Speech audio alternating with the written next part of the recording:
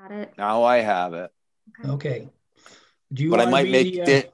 I might make Daniel. it. No, I wouldn't do Okay, that. well, it being 7:30, I'm going to open the meeting, and I will say right up front that this meeting is being recorded. And Danielle, if you would like to read that little blurb from the governor, please. Sure.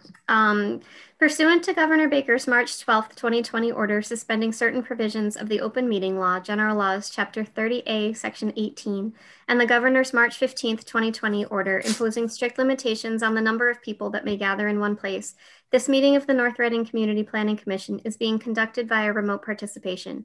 No in-person attendance of members of the public will be permitted, but every effort will be made to ensure that the public can adequately access the proceedings as provided for in the order.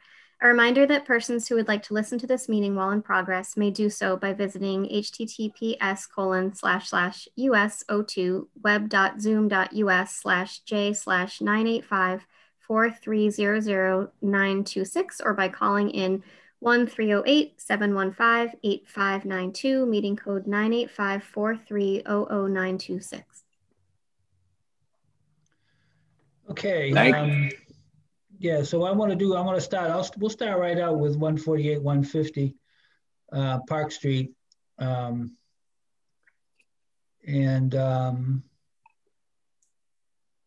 We can, let's see, I'm looking for this memo here. So what do you have for changes on that today? So where are we with that? Chris is going to get us started. Okay, Chris. All right.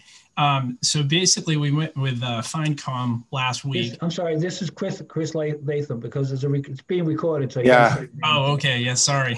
And there's me. So Chris Latham for the applicant. There you go. Thank you. So basically, we met with Finance Committee last week, and there was a suggestion made that we add language to the bylaw that basically states that the affordable housing unit shall be affordable in perpetuity. So if I could share my screen for a moment, I can show you folks where that is in the revised bylaw. Okay. So basically, I don't know if you can see it, but it's this highlighted section right here. And no, what we don't have it. We don't have it yet, Chris. It didn't share, Chris. Oh, it didn't share? All right. No. All right, there we go. So we'll do this. Let me see, hit share. And then let me just show you this. So that's a nice picture. So hopefully you can see this now. It's the highlighted section there. So as we discussed previously, we proposed an increase in the affordable housing units to 15%. And then we just added at the end here in perpetuity. So hopefully you folks can see that highlight. I think you're on the wrong page. We can just see the perspective. Right now, the color perspective is up. Just the rendering. Yeah. Oh, the rendering's up? Rendering's up. Okay. How do I share this thing? Nice rendering. Thank you. It is nice, isn't it? Beautiful. All right. So I guess you can't see what I'm seeing then. Anyways, it's in section 200-171. It's the second paragraph in the first sentence, and it's in the warrant article that Danielle has. I believe, Danielle, you probably shipped that around. Yes, so you'll have it in your meeting materials. It's the copy of the article, and just the language in perpetuity was added to be sure the affordability would stay forever. I think that was the only final change since the last time we spoke about that, from what I can remember. Yeah. But that final text that you have in your meeting packet is as it was submitted for the warrant. And with the public hearing being on April 6th, minor changes can be made to it still, just as long as they're not major changes. Right. Yeah, but I see his homeownership units in perpetuity. So I found it in the article. Thank you. Yeah. So it's in perpetuity. It's 15%, and it's to be totally located on the premises. So those were some of the comments that the Finance Committee had made over the last two meetings that we had with them. And then Larry's here as well. And Larry's made some modifications as you've seen in the rendering. I don't know if Larry wants to talk about that briefly. I know you have a lot of things going on tonight, so we don't want to eat up too much of your time. Won't take me long at all. Just this is more just to give you a sense that we did spend quite a bit of time to do a fairly major rework of the elevations, and didn't require too much in terms of the floor plan, but we've simplified quite a bit, and instead of sort of just doing a modeled building, we've now shifted more towards a building that feels more like an enclave of associated structures, historically based, and a little more consistent with a little bit of everything in the center of town. But we're playing off of, to some extent, a little bit of the rural heritage, but more than anything, I think, this just gives I think a better sort of assemblage of style and a clearer sense of each of the elements of the building. And so I think that's our goal here, is to make this a much more rich and appropriate building. I think it's a rather significant change from the previous variation in terms of its aesthetics. So just wanted to give you a sense of this for now. I don't have to explain too much in anything else. We've already covered the basics of the design. Mr. Pierce? Yes, Mr. Hayden. So I must say you did a nice job on this. I look at this and it really goes well with the original building. That's looks like it has been. Did you rotate it a little bit in this view from its original location? Yes, the McLean House. We did the McLean House. Slightly. Yes. Yeah, it looks like it's rotated a little bit, so it's more front. It's facing us nicely. What was the outcome at the historic district? I know that you folks went and talked to them, or well, we're meeting with them on Monday. We've shared with them. We shared with them. We've given all of the members large colored blueprints of the plan, and they felt like that would be helpful to look at and talk amongst themselves.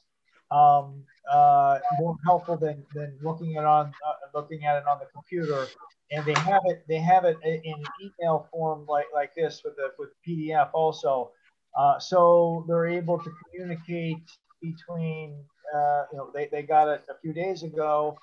Between then and our meeting on Monday, it'll be our first interaction over the plan revisions that were the result of our first meeting with them. So I suspect that we may have one more meeting with the Historic District Commission after Mondays as to tweak and fine tune, but I think that this is getting us pretty close with them. Okay. I was just interested. Okay. Chair Pierce? Yes, go ahead. Hi, my apologies. I think I just want to get clarification as I was signing on. I believe, did Attorney Latham say that it was going to be 15% affordable? Yes, sir. Okay, thank you for the clarification. And we met with the Finance Committee last week. It was our second meeting with them. They had made recommendations that the amount of affordable units be increased. We increased that to 15%. They had made a recommendation that all the affordables be located on the premises. We made the modifications to simplify that so that all the affordables are to be located on the premises. And we added language that they had suggested. And there weren't any votes. These were comments by members of the Finance Committee that we incorporated. So they also made the recommendation that it state that it be in perpetuity affordable. And that we added that as well. Thank you. Thank you. Okay. Anything else you want to add to that at this point? I think we're all set unless Bruce, you have any comment you want to? I don't. I just wanted to share where we are with the Historic District Commission, and I suspect that we'll meet with them twice before we see you folks again. Okay. All right. Thank you. All Chris, right. you can take your screen share down. All right. Thank you for your time. All right. Thanks, guys. Thank you. Thank you. Okay, before they disappear completely, anybody else have any comments for them or questions at this point? This is just informational. Okay, looks like we're all set. Thanks very much, Chris, Bruce, everybody. All right. Thanks, guys. Thank you. Have a good night. Have a good night. Thank you. Okay. Hey, Warren, you got your new member down in the bottom corner there. Or now he's in the center. Yeah. Jeremiah is here. Yeah. There you are, Jeremiah. How's everybody doing? Good. Welcome. We got a few minutes here, so how about if we do the bond release? We have a bond release here somewhere. So, Mr. Pierce, we got to do a workshop so you can teach the select board how to always seem to produce some extra minutes. Maybe we can do a joint meeting, and you and Mr. Hayden can just be like, yeah, it's incredible every time. I'm jealous.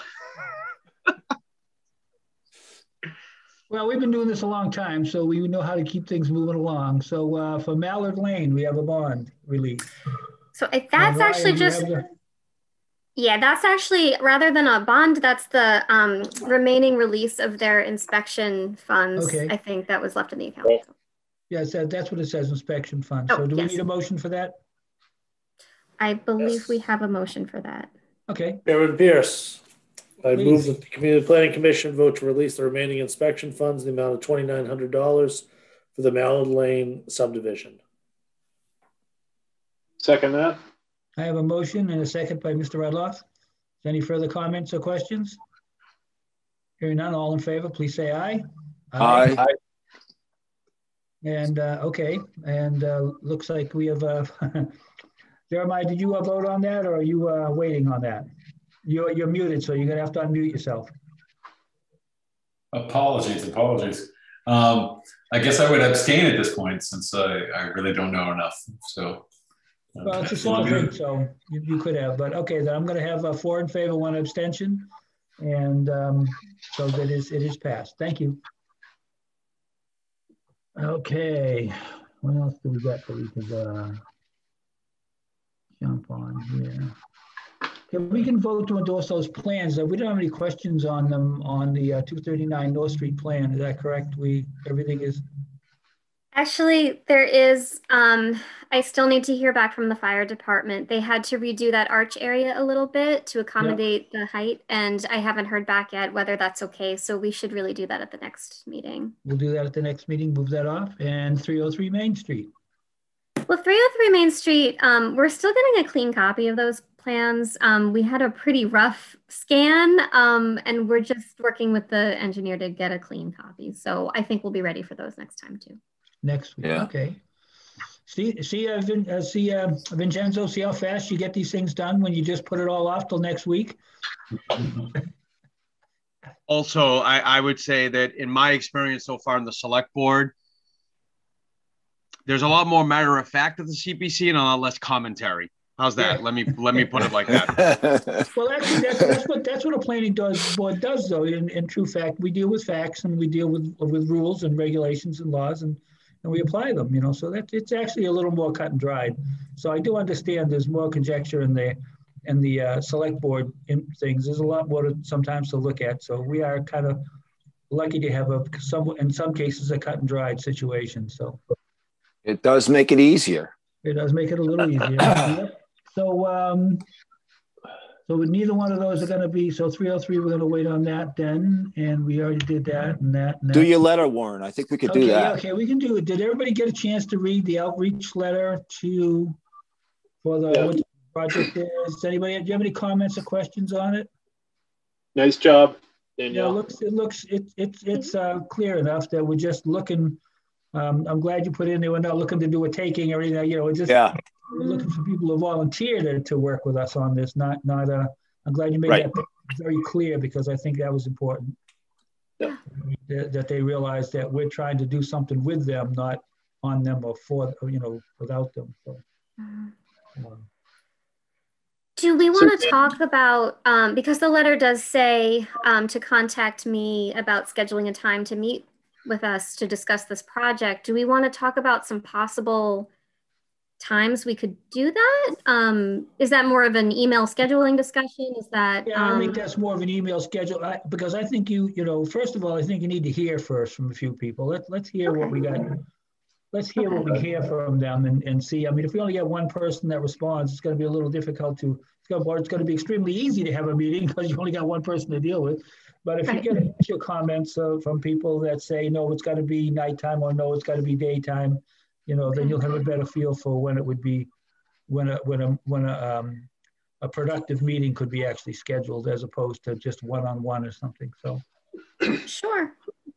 Okay, that sounds good. So I'll leave it open as far as whether we're meeting, in a small group or one-on-one, depending on who's interested and when they can meet is probably, And it might be, I would not discourage them. I would not discourage them from if, in other words, I would be willing to say, we'll do more than one. If we can get 3 people at this meeting and 2 people at that meeting, that would be okay. I mean, because, it's going to take a little while. And we also might find that if we get 2 or 3 people into a meeting and we go through this whole thing, and then they go talk to the other people and say, you really ought to stick your nose in here. Sometimes that reference will get us the people we need. So, so let's just see what we can get. We'll take what we can get, see what we can do with it. Great. Okay. Thank you. I'll send it out. Okay. Okay. So ZBA, do we have any ZBAs tonight, or are we good? I don't believe we do. I didn't look. I'm just looking at the agenda. It doesn't list any. You know what? Let me just double check. I don't remember one coming in, but let me just quickly check. Yeah.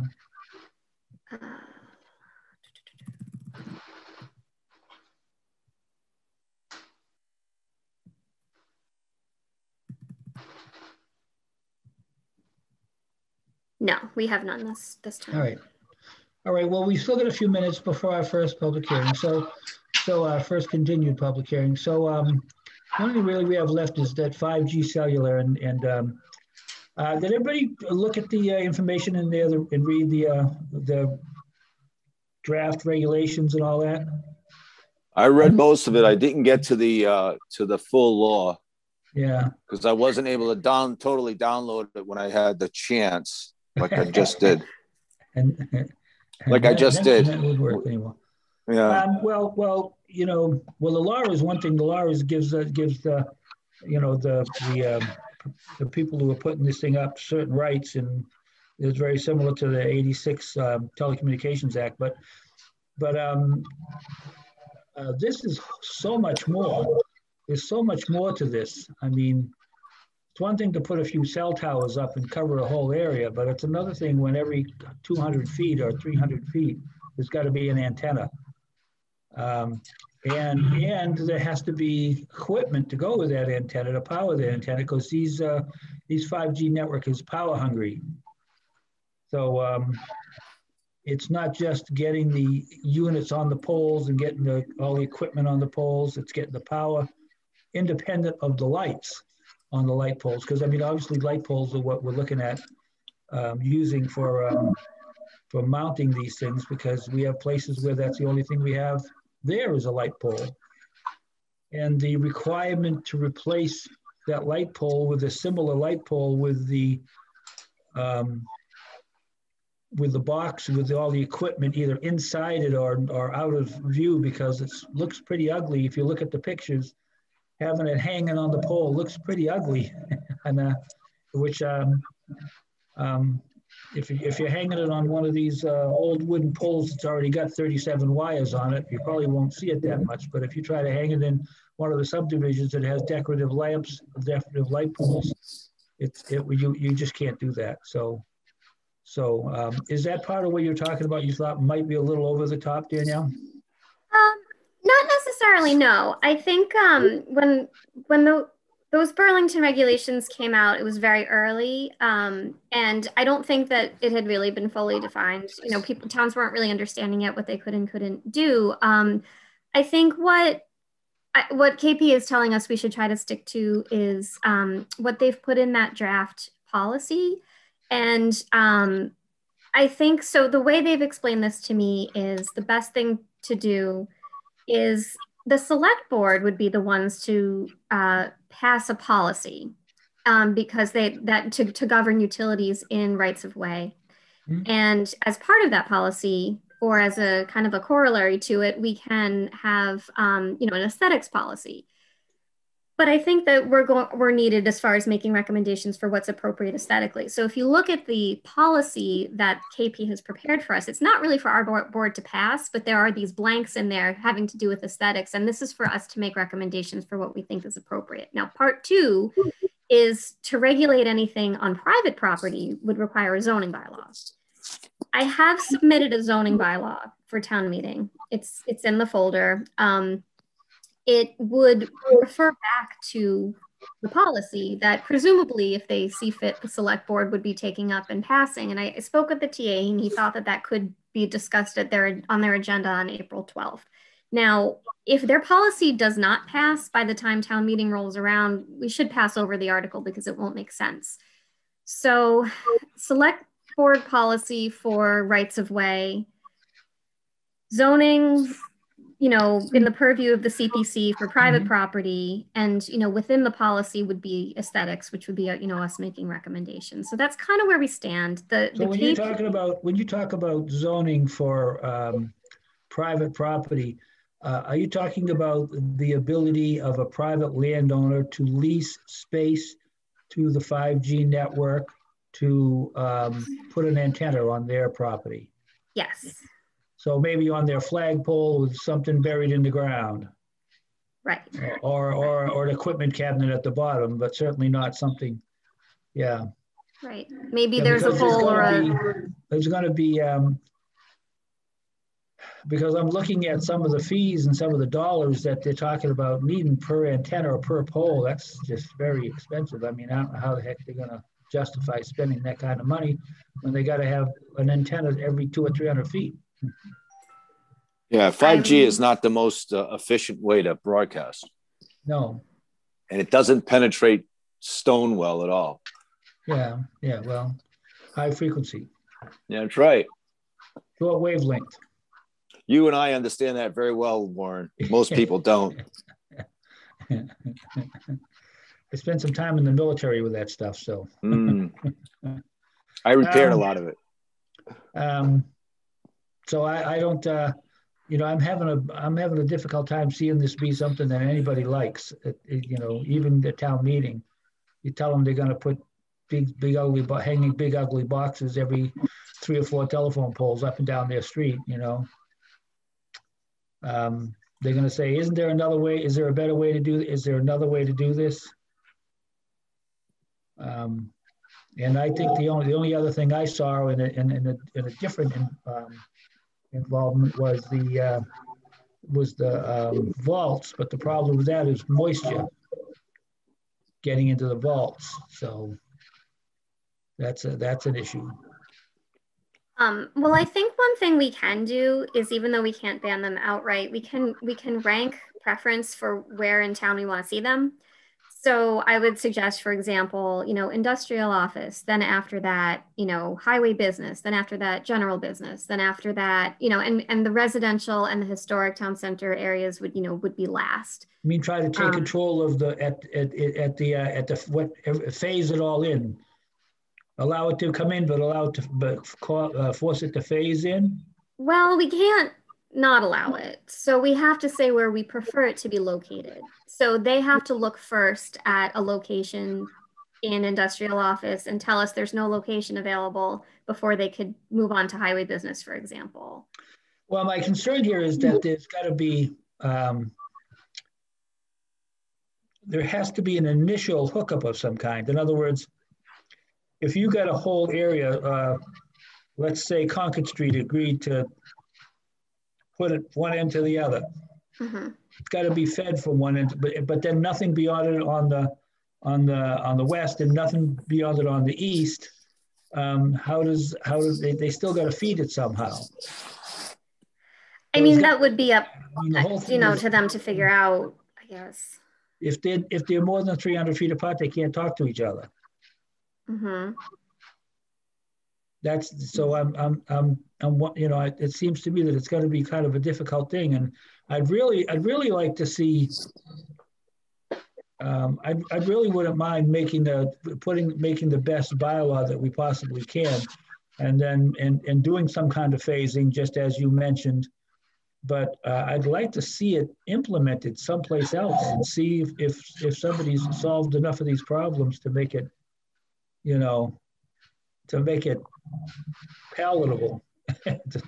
Well, so far they've really only been coming to denser urban areas. They haven't really come to towns like ours yet, at least not in Massachusetts.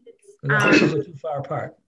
Yeah, and it's not even so much a phasing, it's more of a location preference. Yeah. Or we're telling them, please go here, but if you can't, you might consider there. Mm-hmm. We can regulate a little bit how far they can be from people's houses, for example. It's just, and we can say that in the historic district, you can't put it on, period lighting. You have to do it on, a utility box or something. I mean, you can do things like that. But looking at the size of the equipment package that's needed, I don't know. I'm not comfortable with this whole thing yet. Right. Go ahead, Ryan. Yeah. Ryan, you muted? Or turn up your volume. Can't hear you. No. Not yet.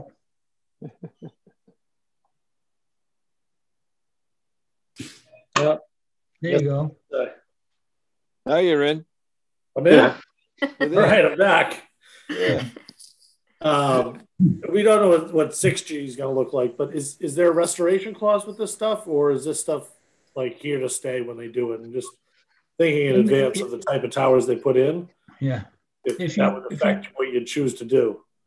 If you read the thing, there is a clause in there that requires them to come up to decide how much money it would cost to take the whole damn thing out and throw it away, should that happen.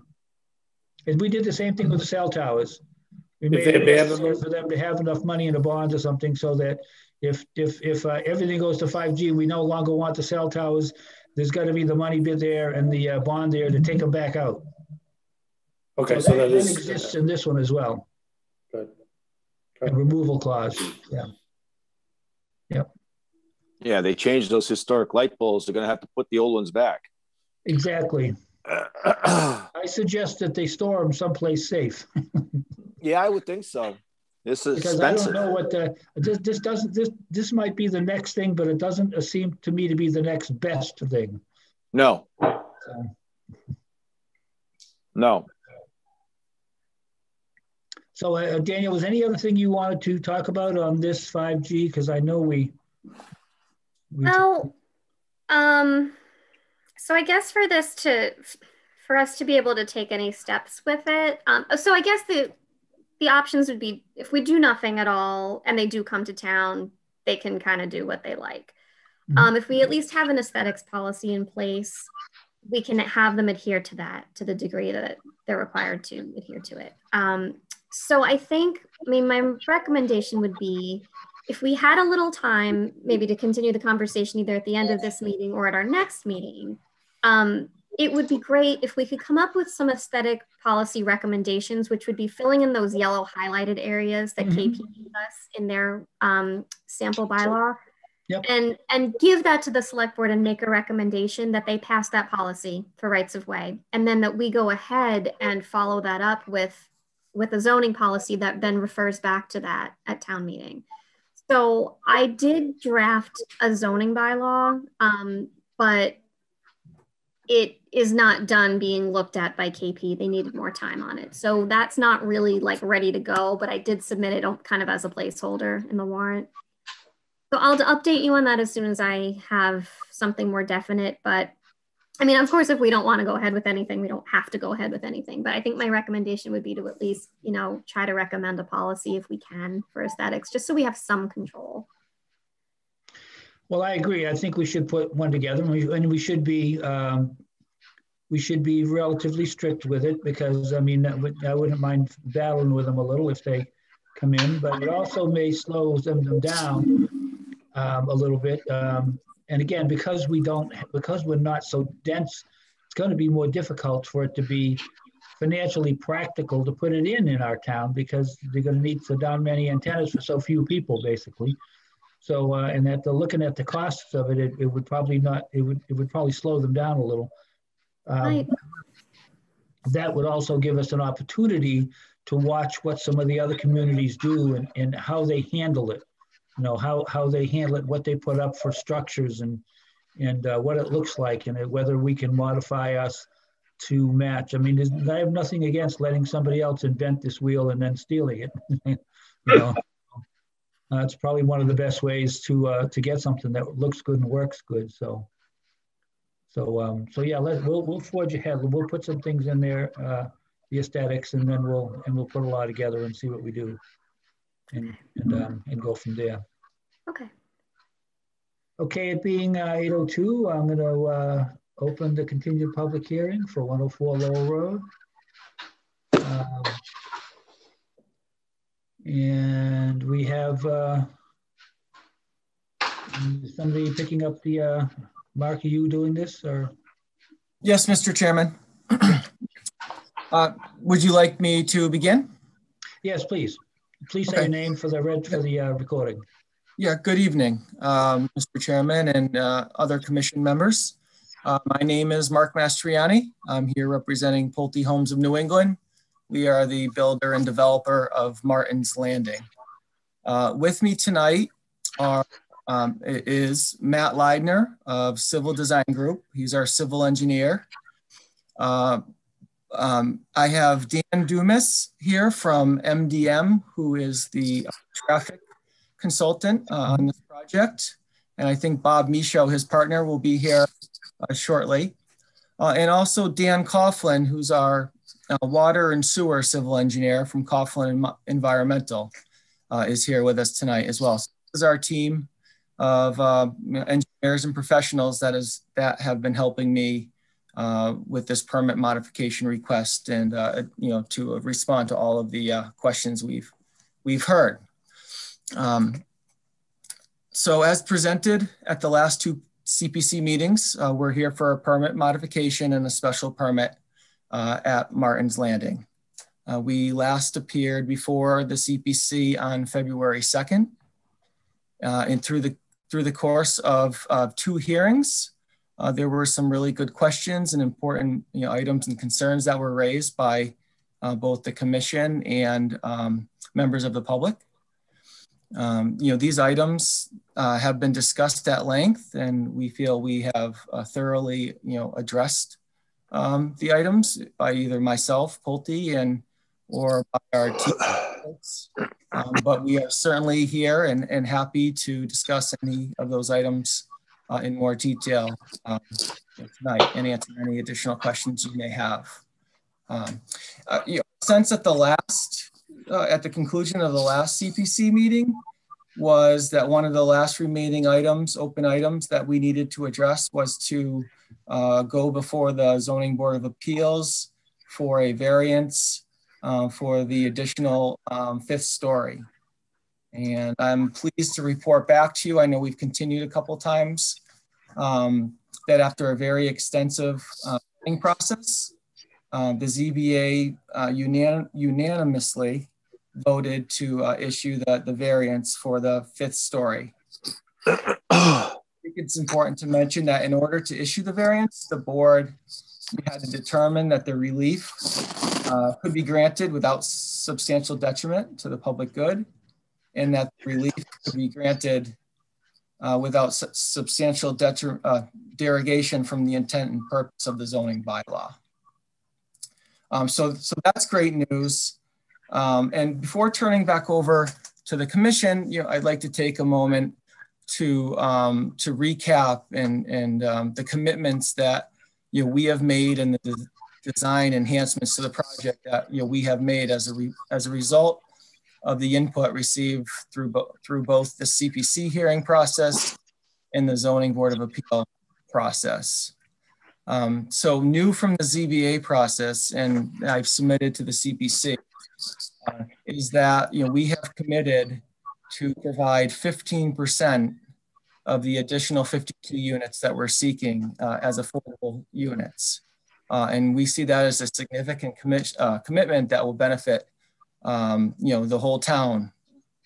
My understanding is that the creation of new affordable housing is a real focus and a real goal of the town, and is also consistent with your housing production plan. The affordable housing came from a request and originated from the Board of Selectmen, and we were happy to provide the much needed housing, affordable housing. Based on the CPC feedback at the last meeting, we have committed to installing a second elevator in each of the 4 5-story proposed future buildings.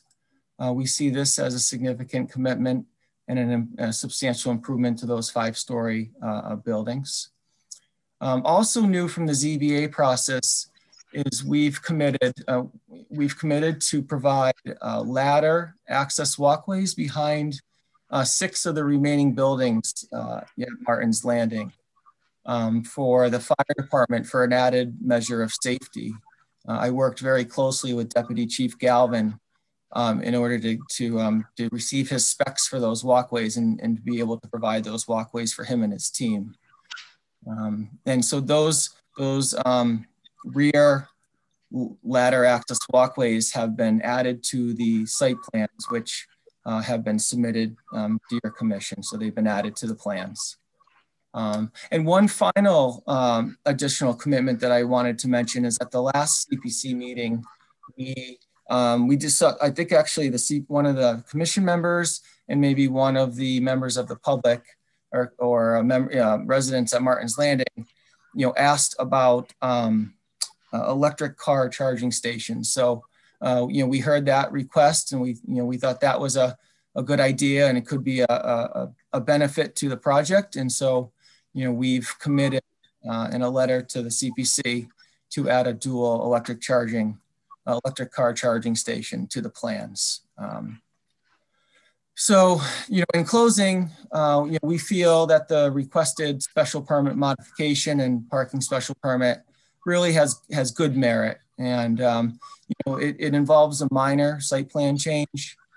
It's really a vertical change, and the new 5-story proposed buildings still remain under the 60-foot height requirement. The density, even with the extra units, remains well below the density that's allowed by zoning. And the extra units really provide more like-minded neighbors to interact and socialize with. We've had an opportunity to review the comment letters that have been submitted to the board, and our team, put together and provided a very comprehensive response to each of those comments. We took them very seriously, and we believe we've addressed all of the comments and concerns that have been raised.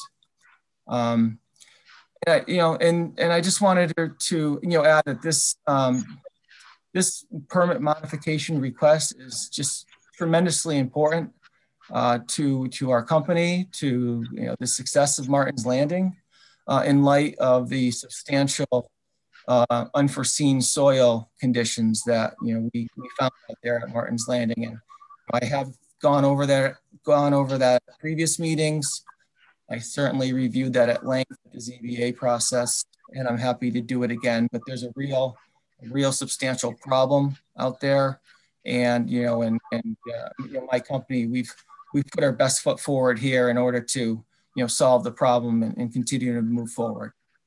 So we hope that our commitments are well received, and will and have helped you to thoroughly review our request here.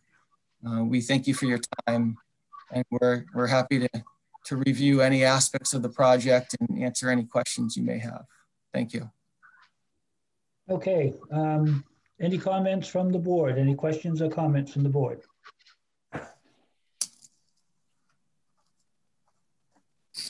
Okay, I have one. I have a comment. First, the question. The affordable units that you're talking, are they going to all be on the 5th story, or do you have you decided where those are going to be?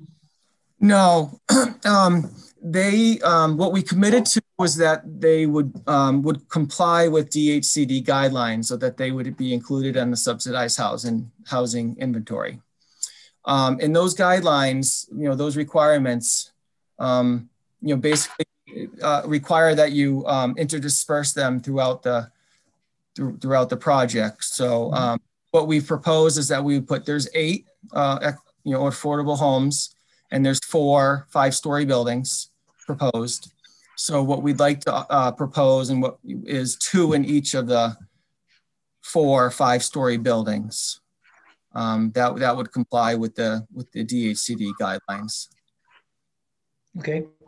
And I know we talked about it, and I know that you brought that up to that part of what this was an attempt to mitigate a cost, but I never really got an estimate about what the real cost was to remove that soil. And my understanding is it's not really that, it's only somewhat contaminated. So that is true. That is that the actual cost may be far less than what the actual units will provide you with. Yes. So, if I may, Mr. Chairman, so the extra revenue from the extra units will certainly help offset the costs that we are experiencing to deal with the contamination issue, but in no way does it cover the entire cost, or are we making more than the cost of the removal? So the estimates that we've provided is that the cost of the remediation and the removal of the soil will be between $8 and $12 million. Okay. And but what you did say was important is that it is correct. The amount of ACM, asbestos containing material, that is in the soil, out there is considered de minimis. Mm-hmm. They're not asbestos flying around everywhere. Right. We're working strictly with DEP and all guidelines of DEP, and there's no imminent hazard out there at all. But it's de minimis. But the problem is that once one piece of the ACM touched the pile, DEP considered that the entire pile was contaminated, or a majority of the pile was contaminated. We've done thousands of tests, and so that they're requiring a majority of the 30,000 cubic yard pile to be removed, and you can't just remove it and bring it anywhere. You have to remove it in accordance with all DEP guidelines, their whole process, and it has to go to a licensed facility, and that really drives the price. So to be clear, the hardship and the financial impact of the remediation was not considered when we bought the project, and is a significant hardship and a significant financial cost to us. And this permit modification is definitely a solution to help us resolve the issue, but in no way does it cover the entire cost of the process. We've already spent $2+ million working with DEP and all the LSPs and doing all the testing, today. Yeah, I've dealt with this before myself, doing remediation where there's asbestos involved and having to bring asbestos companies in. It has to be handled very carefully. They're very strict about it. So you are correct with that. So, but my other comment is it does make the project a little bigger, and I think it probably improves the tax base a little, which is a plus. We estimated an extra $300,000 annually in property taxes to the town each year. Right.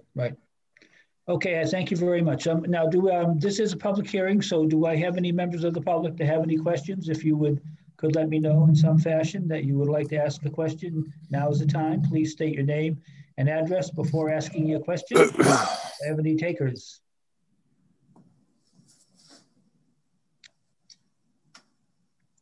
Okay, so Mark, are we waiting now for anything as far as updated plans or anything? Or are we?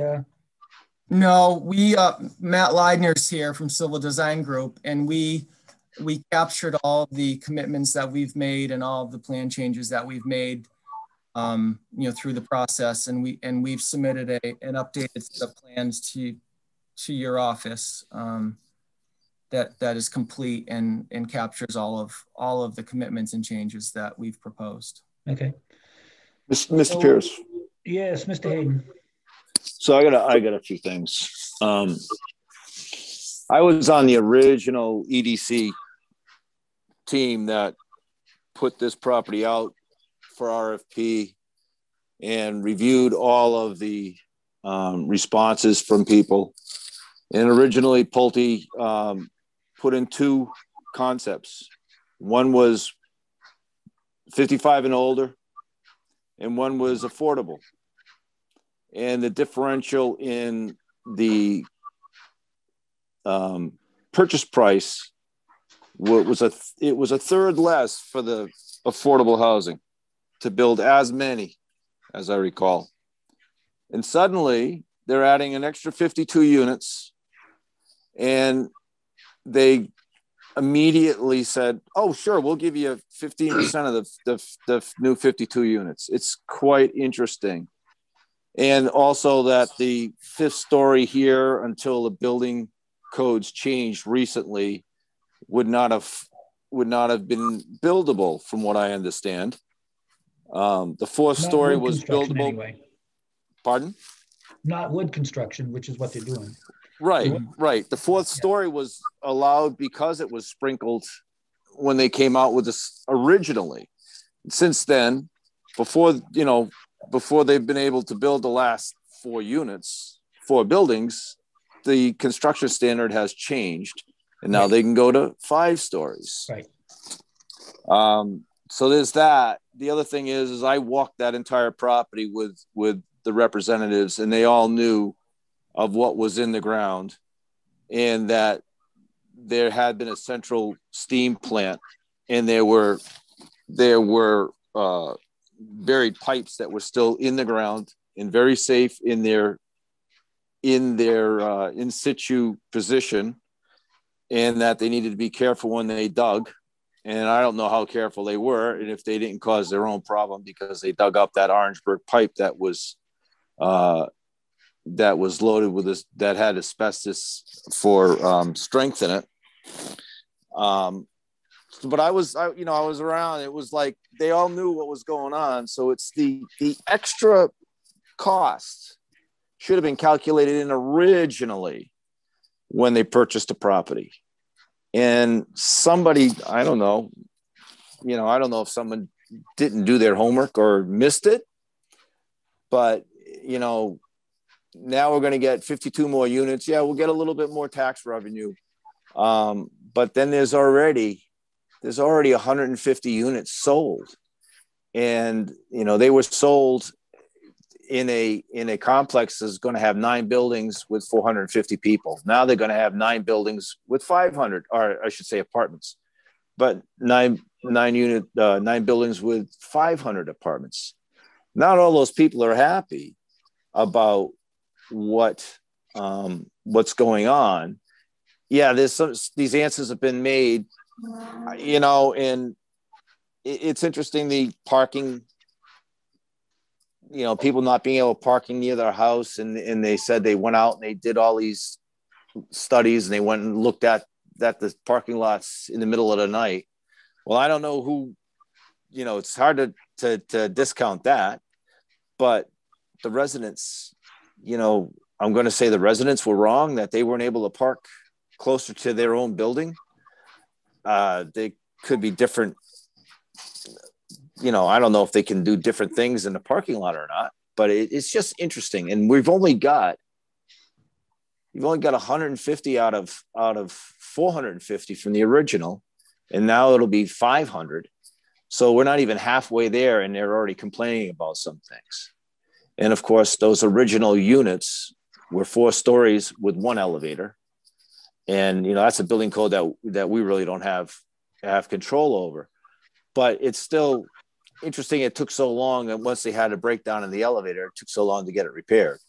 You know, that's a management issue there. So you know, right there, it's hard for me to believe what management's bringing. You know, and Mark's been around since the beginning. So it's hard to fathom that, you know, the extra 52 units is a good thing for the town. It brings us a little bit more tax money. It brings us 8 units, but they didn't want to bring any.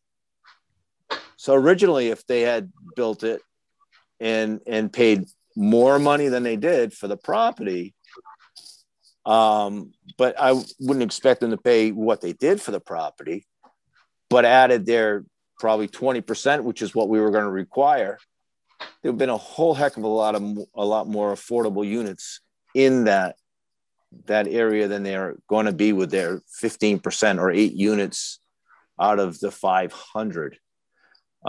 So I'm having some problems here with this, since I was, you know, I sat on EDC and then I sat on the CPC at the same time, looking at this project from the beginning. So, I mean, water is also an issue. I read some of the fire department and the state fire marshals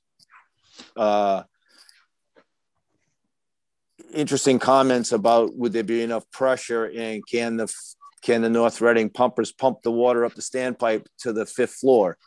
Are they going to have enough flow to fight a fire? You know, that's a question.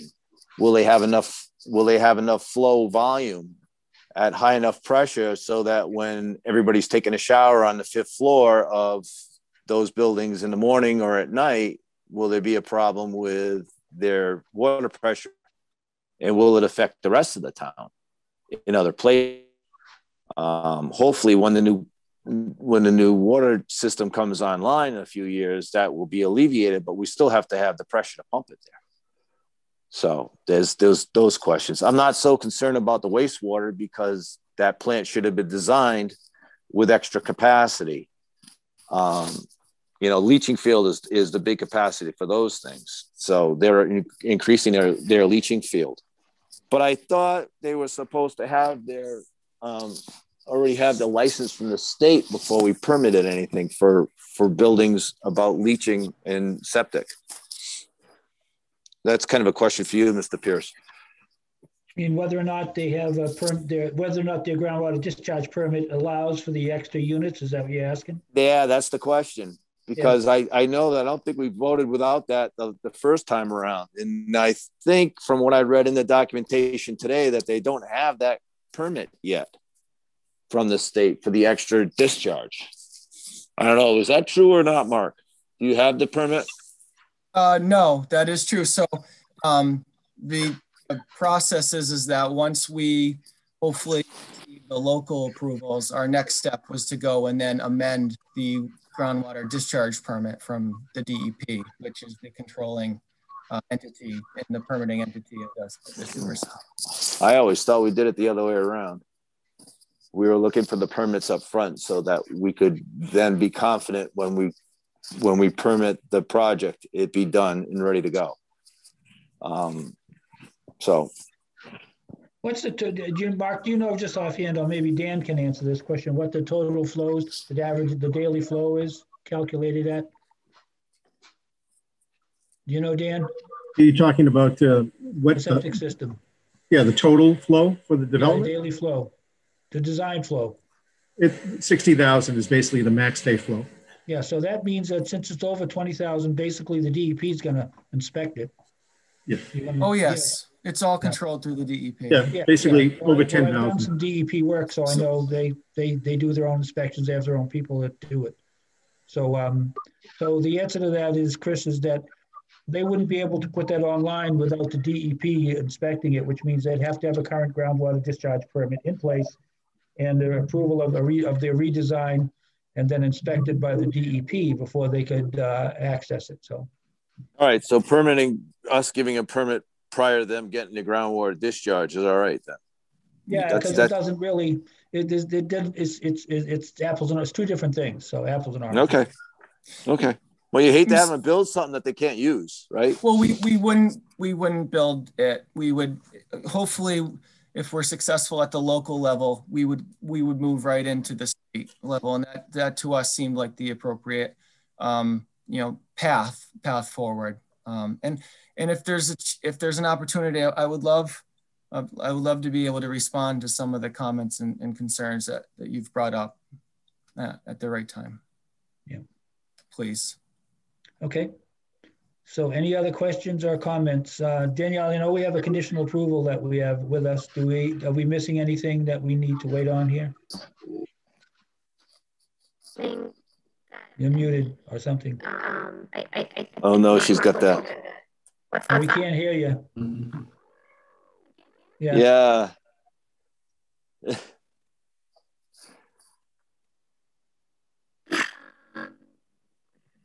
You're Minnie Mouse today. Yeah. Or Carvel. Okay,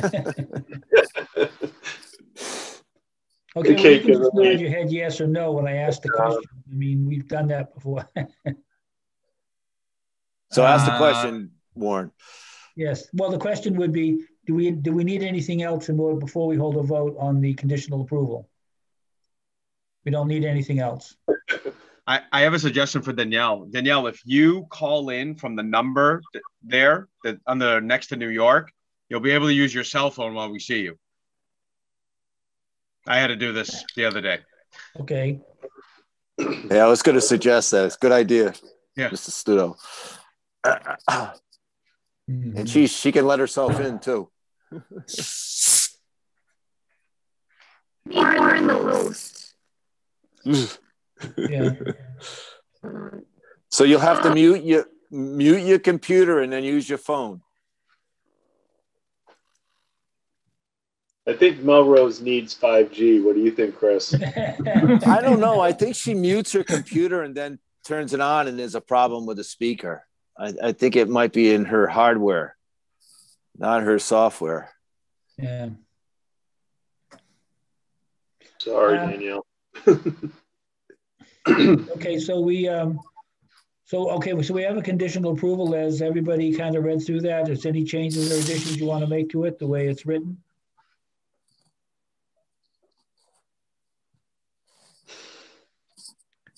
Jeremiah, have you had a chance to read through everything? No, I'm definitely still catching up on everything. Okay, do you, okay. There were too many meetings for him that he missed, Warren, to even watch him or read in on them. Yeah, I know. That's why I'm asking if he read himself in. That was all. So you will be abstaining for this vote? I think that's best, yeah. Okay, well, that's okay. I'm just making everything clear before we begin. Mm-hmm. Thank you. Now her phone doesn't work. But she's finding the phone number.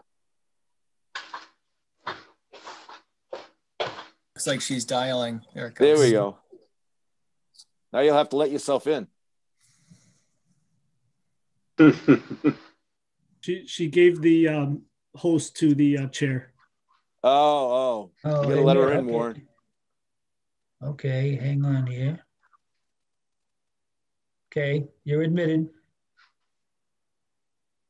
No. Am I in? No, you're talking on your computer, not on your cell phone. Mute your computer. Okay. No, I can't hear you. Oh, she's still, wait a minute. She's still muted on her phone, Warren. Oh, hang on. You can unmute her. Can you unmute yourself on your phone? Can I unmute you? I'm sure you can. No, It might be like *6 too. I've heard people say that on other meetings. I don't know if that works. Nope, you're still muted. 9205-6099.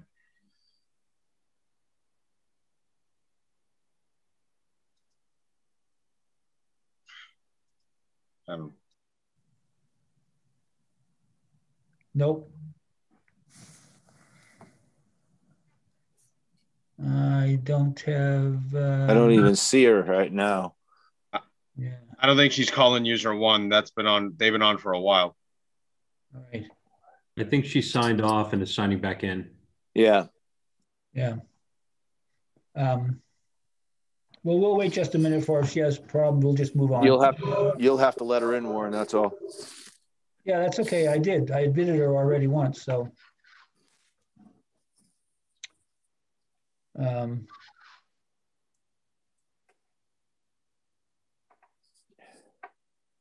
It must be her hardware because this is the Okay, same hang on, sound. hang on. I'm going to admit her now.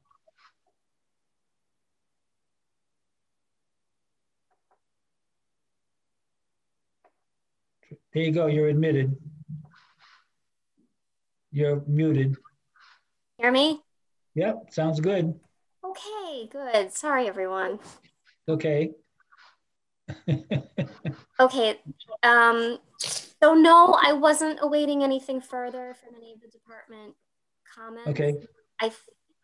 No, I didn't have anything further. Okay, well, there's nothing further then. Ryan, if you have a motion, would you read it for us? Mr. Chairman? Yes. Could I interrupt? And I always hate to do that. But as this being a permit procedure, I believe my understanding is that I need 4 out of the 4 active members. Yes. So yes.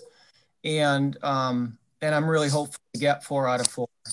And I just wanted, I didn't know before we took a vote or closed the public hearing if Commissioner Hayden would like me to address some of his comments and concerns, because I have a lot of good answers to those, and I'd like to I want to earn his support and want to make sure that we're all supportive here and move forward together. Mr. Hayden, you have any priority there that you'd like it addressed? No, you can address everything I talked about if you can. I mean, obviously the discharge permit has been taken care of. That was more technicality on that. It was, Yep. do we wait to make a vote until they have it, or is it all right to vote ahead of time? I'm familiar with that whole process, so no problem there. That's kind of why I focused on you on that one. That's okay. I'm good. So there's a couple things, Mr. Hayden, that you brought up. And, one is about the asbestos containing material, and that, Pulte, made a mistake or should have known it was there. I can assure you that the asbestos containing material that is in the pile is not the Orangeburg pipe and associated with the steam tunnels that everybody knew that was there. Those steam tunnels were known to be there. Everybody knew it. Our LSPs knew it, and everything was properly abated. What is in the pile, which is what the town's LSPs did not know, and is what our LSPs did not know at each of the purposes. And that's when in 2007, in 2008, the existing buildings were abated and demolished, and there was a pile of building debris that was buried on the site, and it was not located near any of the steam tunnels. It was not located near any of the existing buildings where you might have considered that they might be there. It was buried in the middle of the site where nobody would have any idea that it was there. And when we dug it up and put it in the pile, it contaminated the whole pile.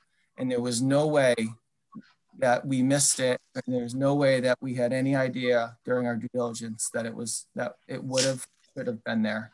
Mark, can I interrupt you for 1 minute? Was that when the state did the abatement that happened? Correct. Okay. Because the town did some as well, but I think it was the state that really, my understanding was, I just wanted you to confirm that, because my understanding was it was when the state did their abatement that somebody did that. That's right. So during the RFP process, we made a $30 million offer for an age restricted community. And we made I think it was an $18 million offer for a 40R, which involved 20% affordable housing. And also it would have been non-age restricted. So They were two completely separate projects, and the town chose the $30 million offer, and that's in the past. I mean, so it was a good deal for both of us. Unfortunately, it turned out not to be a good deal for us because of the asbestos containing material that was there, and that was never planned, and there was no way to have known. But that was in the past, and I think the town is happy with their choice, and we're very happy building Martin's Landing and being a part of North Reading. Now, this permit modification involves an additional 52 units, and so we're offering a 15% affordable housing, which is more than the 10% that the state is mandating all of the towns comply with. So to us, it seemed like a win-win for both the town and for us. So we were able to provide the town some affordable housing, and the town was able to get some affordable housing that you don't have, and actually a little bit more than the 10% that's required by the state. So I think that's a real mutual benefit there. As far as the parking that's out there is for the 3 buildings that are currently occupied. So every time we build an additional building, we complete the project further in phases. And so every time we build another parking area, another building, an additional parking area gets built that's sufficient for the additional buildings. So my point is that, first of all, there is no parking issue out there.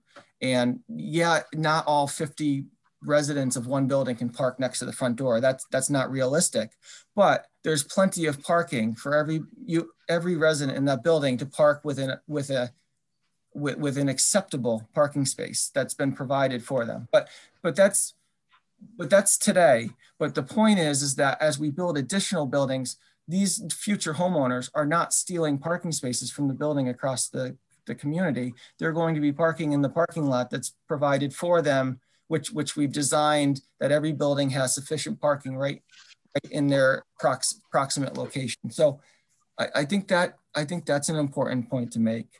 As far as the elevator, we did have an elevator problem when we opened up building 4.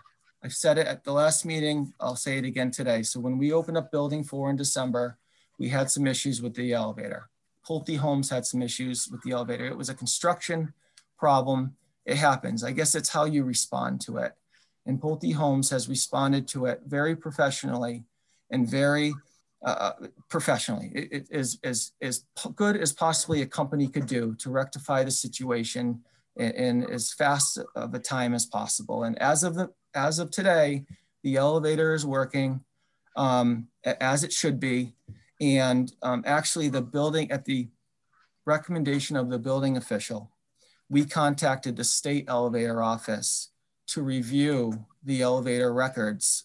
It's a Schindler elevator, and the state elevator office responded back to both us and the building official saying that Schindler has responded very appropriately to all of the issues, and that they would not recommend any additional action, and that everything is being done the way it should be. So I hope the elevator issues are beyond us, but I can assure you that Pulte Homes is addressing it and has in a professional manner. As far as the water you mentioned, Dan Coughlin is here, and he's submitted a very detailed memorandum on both the water for domestic purpose, the water pressure-wise at the top floors, and also the water for firefighting purposes. And it's in our opinion that there is plenty of water today to service all of the buildings there and not affect the buildings there. And everybody knows that the town is currently undertaking a huge water improvement project that is slated to be done and completed this year, which will only significantly improve the water system at this entire side of town. But even without that, we still have submitted an engineering memo from our professional that we believe there's enough water and that we will pass all of the tests. And I say that also at the Zoning Board of Appeals hearing, the public safety and the water system was actually one of the biggest topics that was discussed, and they're not here tonight, but the town engineer, Mark, I'm blanking on his last name, Clark, and Deputy Chief Galvin and the fire chief were all there, and they spoke at length and answered a dozen questions from all of the ZBA members about the sufficiency of the water system, the sufficiency of public safety, and each and every time they had no concerns with public safety of the 5-story buildings or the water system. And that's also part of that coordination with the fire department is where the rear walkways around the buildings came from. So the fire department drove their ladder trucks out to the site, and they went around to each of the buildings with their ladder truck to show that they could access a 5th story very easily for public safety, because that was one of the questions. But what they realized is they didn't have great access to the rear. So Deputy Chief Galvin called me and asked me and said, what can you do to get me access to the rear where I can put my ladders down and get up to the top floor? And we worked to update the site plan to add the rear walkways to the 6 future buildings at Martin's Landing where we haven't built yet. And he was very pleased and very appreciative. And we see this as a significant benefit to the project as part of the permit. And then the last, you brought up the groundwater discharge permit. So Dan Coughlin submitted a very thorough memo reviewing the system today and how it's designed and how all of the components of the system, we believe can accommodate the extra flow. But certainly, we have to, if we were successful at the local level, we have to go to the DEP and submit, our plans and our calculations to the DEP, and they, and once they find it's sufficient and agree with us, that they would issue an amended groundwater discharge permit. And that process takes some time. And that's really why we wouldn't go there before the local approvals, because it would be sort of a waste of time to do that. And yeah, I think, I think it's pretty administrative going to the DEP, because all of our engineering shows that it works, but you have to go through that process. So I think I hit everything, and I can expand upon any of it, but I really would appreciate your support, and I hope I was able to address some of your questions and concerns. Okay. Hey, Mark, thank you. Go ahead, Danielle. So I just, and I think this is just to close the loop. There had been a February 16th hearing that we didn't have Boldy attend because there was a continuance based on the ZBA, but I realized there had been a little bit of correspondence in that meeting folder. And I just, this is more a question to the CPC. I just wanted to be sure that you had seen all of the correspondence. One of the pieces had been, and I think Mr. Mastriani just referred to it, there had been some feedback from the state fire marshal, I think, regarding the water pressure. And I just wanted to be sure that that was something that you had seen before. I realize when we have a meeting and I give you correspondence, if we then don't address that issue, I don't know if you've seen it, but I just wanted to bring it to your attention in case you hadn't. I think that's one of the reasons that the ZBA asked so many questions, because they saw that correspondence.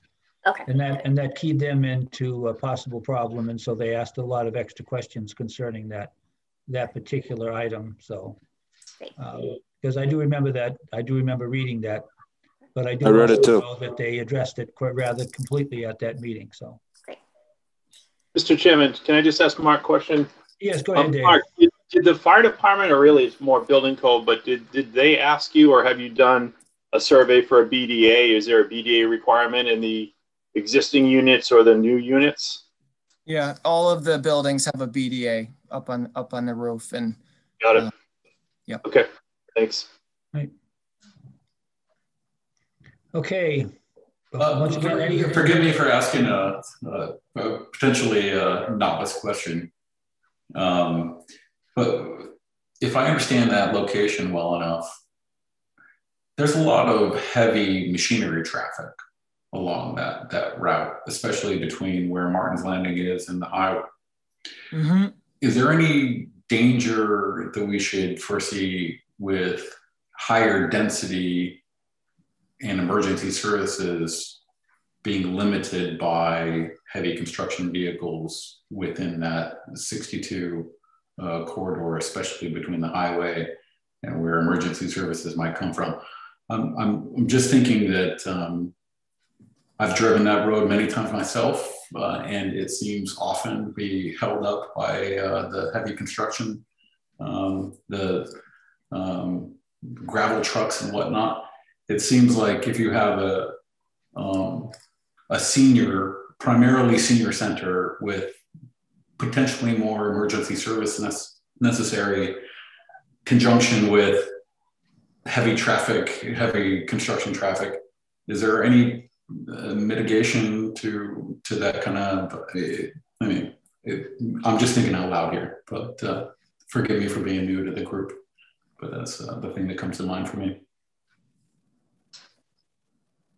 Mark, you want to answer? I mean, I can give him part of an answer on that because they just basically repaved that whole road, and it's or that section right there anyway, in front, across from the pits and all, and it's pretty. Yeah, wide. I don't have a great answer. Honestly, it's just know that the police department and the fire department have been heavily involved in this process and didn't have any concerns of public safety or emergency response time. You know, I do have Bob, I do see is here. He's a very experienced traffic engineer, well respected, and I don't know if he had a better answer than I would. Not to put you on the spot, but Mr. Chair, members, Bob Michaud with MDM. We looked at the safety characteristics throughout the initial permitting for the project and more currently, and find no inability to properly serve the property for emergency response purposes.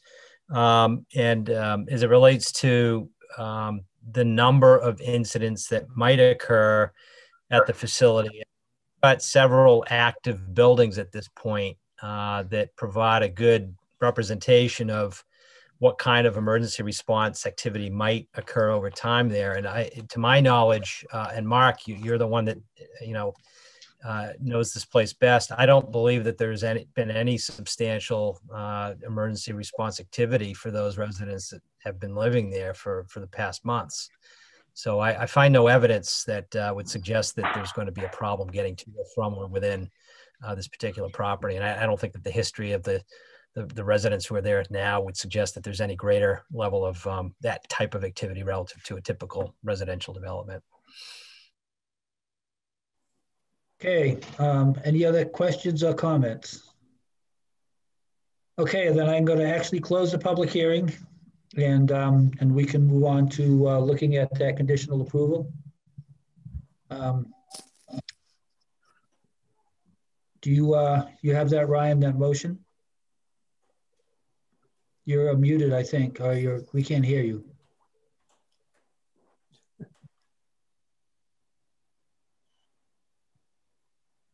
Nope, we can't technical. hear you again. I actually just emailed Ryan a revised motion because I realized it didn't have all the components, so. Okay. Oh, we still can't hear you. Yeah, we can't hear you, Ryan. Whatever was wrong before is wrong again. I didn't do it. Hello? There you go. Now there you go.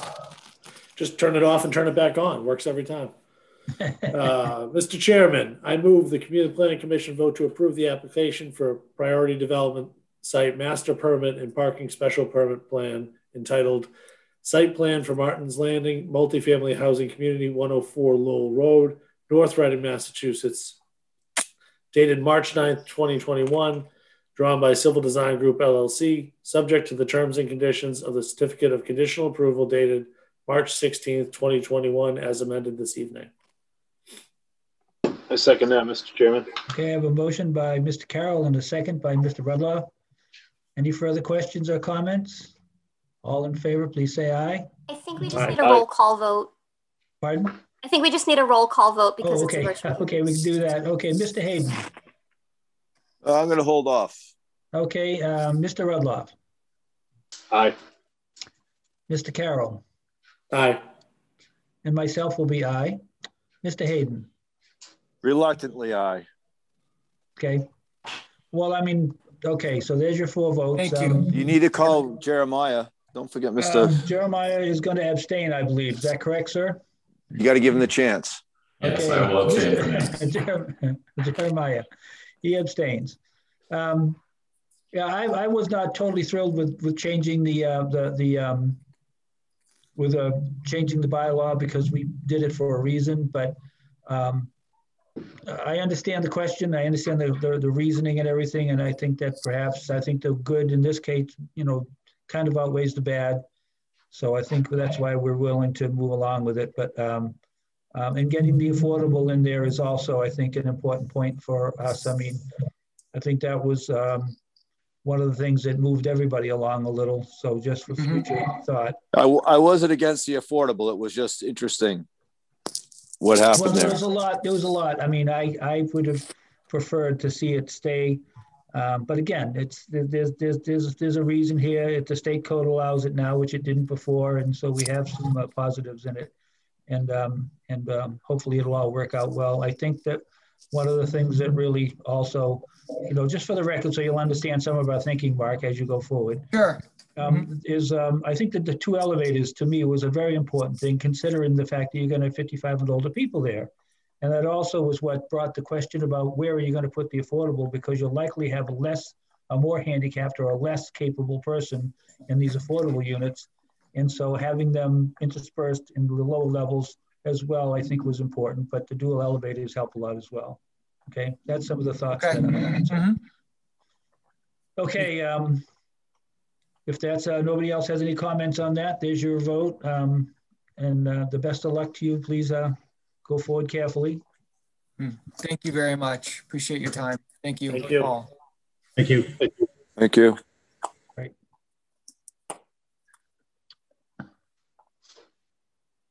Okay.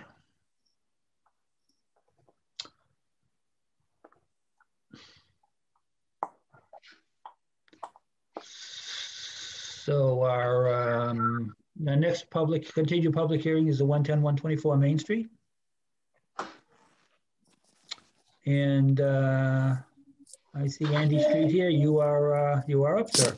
I'm here. Thank you, Mr. Chairman. Andy Street, Civil Design Consultants, here on behalf of the owners and the applicant. Well, it's RCR Realty, but you guys probably know it as Reading Lumber.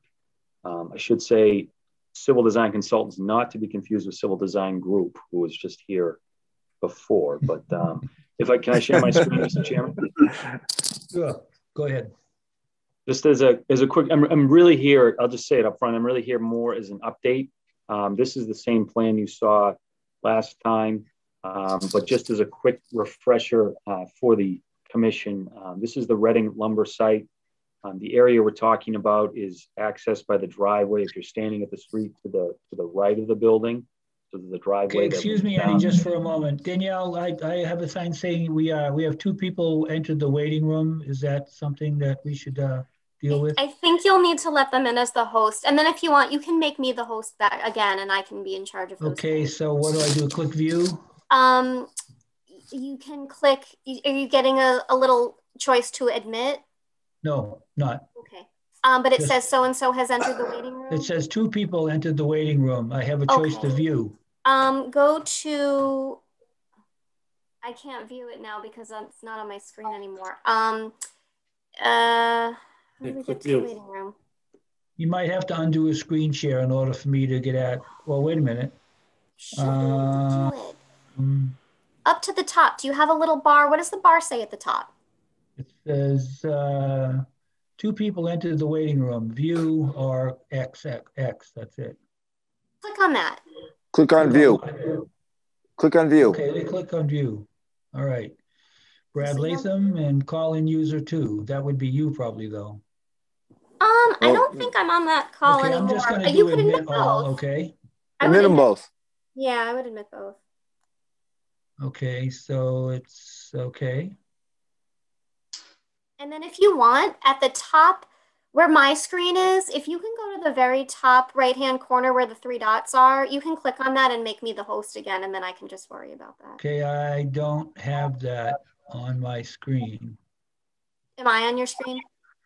Not right now because Andy, because of the screen unshare share. your screen, Andy. Just for now. There you go. Just to get through this little technical issue. No problem. Okay, Yeah. I see the little thing. Okay, and now I clicked on that. I'm gonna make host. Okay. Yes. There you go. Great, You want to change the host to Daniel? Yes, I do. Hang on, I got it. I'm the host. Okay, great. It worked. You're the host now, Danielle. Okay. All right, Andy, I think you're up again. You can do it again. By the time I get the hang of this, it'll all be over, right? Yeah. We're all learning. Yeah. All right. I think I left off. The area we're talking about, this Reading lumber site, there's a driveway to the right of the building, Winter Street, kind of just behind that driveway, more or less. As you come down the driveway to the right, there's 2 storage sheds today, right on the right-hand side. One of the existing storage sheds shown in this blue line here, they would like to tear down and rebuild a new one shown by the line in the red. So we're here before this commission for site plan approval and also for a floodplain special permit. The floodplain line is this green dotted line at elevation 76.5. So since we were here last, I don't know, three weeks ago or so, I guess, we've met with the Conservation Commission. We met with them on the 10th. There was pretty minimal discussion, to be honest, not a lot of feedback from the commission. There will be a site visit coming up on the 27th, and their next meeting isn't until April. My understanding of the bylaws that they actually need to act before this commission. So we're in a little bit of a holding pattern while we wait for the next meeting and the site walk, but you just want to come here just to give an update. We'll be requesting continuance, but there's been some back and forth. I've spoken with Danielle a few times. I've spoken to the building commissioner a couple times, I think kind of the crux of what we're trying to sort out is this slab elevation. Today it's about a foot below the floodplain, and the plane you're looking at has the slab at the same elevation. So the bylaw reads we should be a foot above the floodplain. We'd like to be at the same elevation. Raising it would cause more disturbance in the floodplain and in the conservation buffer zones here. It's something we can do, but we're just trying to work through it. And as of, I think it was today, maybe yesterday, building commissioner weighed in and I think his words, I don't want to misquote, I do have his email here, but he believes that what does he say? The concrete floor. What he said was that the floor is a finished product and needs to be above flood level. That's yes. It. So therefore it needs to be elevated above the floodplain. I've asked for some clarification. I'm not sure if I fully understand that assessment, but that's kind of where we're at. As I said, we're requesting continuance here while we wait for conservation for their next meeting. But if there's any additional feedback from this commission, we'd certainly welcome that as we kind of move forward here. I think, Andy, that what if it was a dirt floor, then it would be, then it could probably be at the elevation you want it at. But because it's a poured concrete finished floor, finished product, then that trips the trigger for it to be above the flood elevation. And I think that was the building inspector's, that's the building commissioner's opinion, and that's how we came down on it. Sure. Andy, go ahead. Sorry, Mr. Chairman. So Andy, you're demolishing the existing slab though, right? In order to build this, you're not just gonna cut spread footings and put up columns and a frost wall and stuff. You're actually getting rid of that slab. It's just you want to stay at that elevation. That's my understanding, yeah. And if that matters, I'm sure we could have that discussion. No, but that's the intention. And sorry to cut you. I think I'm looking at the construction. I saw Jerry's email, but if you're already doing a 4-foot kick wall, which is most likely an 8-foot wall, so it's 4 feet below the ground, you know, it's a form thing, but it's a 4-foot kick wall above ground. Why can't you just elevate your slab to 1 foot? Now you'll only have, you know, 3 foot on the inside. Well, actually, Dave, the answer to that, I can help you with that. The problem is the whole thing's in the floodplain, and that extra X by X by how many feet by 2 feet is that much more floodplain that you're taking away that you need replication for. Right. So the answer is we can do that. We can make the site work.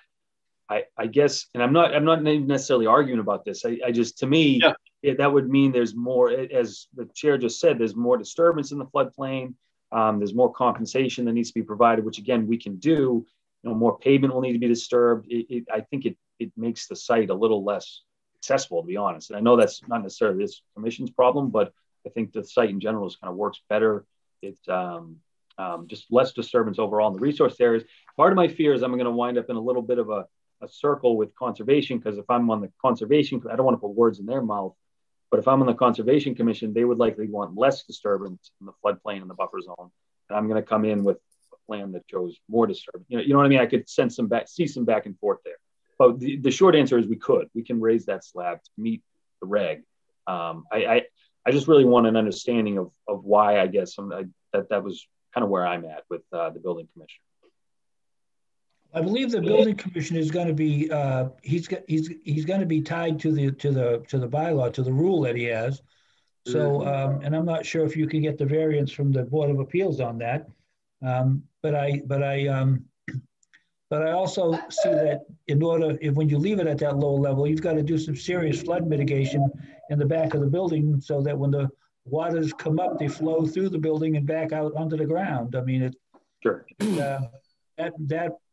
that extra work and extra expense there kind of, I think, probably balances the numbers off. But the real question then becomes more of one of getting access to the building and having to fill in, because it's not just right now, so everybody understand, right now, it's not just the filling in of the inside of the building with that extra foot or 2 feet of material. It's the fact that now you got to build up, still in the floodplain, you got to build up the area where the driveways are and along the side of the building. You got to build all those up. That's even more disturbance, even more filling of the floodplain, and even more replication at 1.5. So I understand what your problem is, Andy. Okay. Yeah. And again, we can do it. We can make it all work. It just, we just trying to make sure we're tackling this the right way, I guess, and the most effective way for everyone who's interested. This seems to trip on everybody. Conservation, Planning Commission has some building implications. There's a lot going on for a very simple thing. A lumber storage yard. Shed. Yeah. Right. So, Warren. Yep. This is just a query. It's not much. The proposed building won't touch that existing building. Is that correct? There's just going to be enough room to build it in between the two walls, or are they going to build it from the inside? They will butt up against each other, but there'll be separate walls. The new building. Yeah. So they'll each have their own wall there. So they'll have Yeah.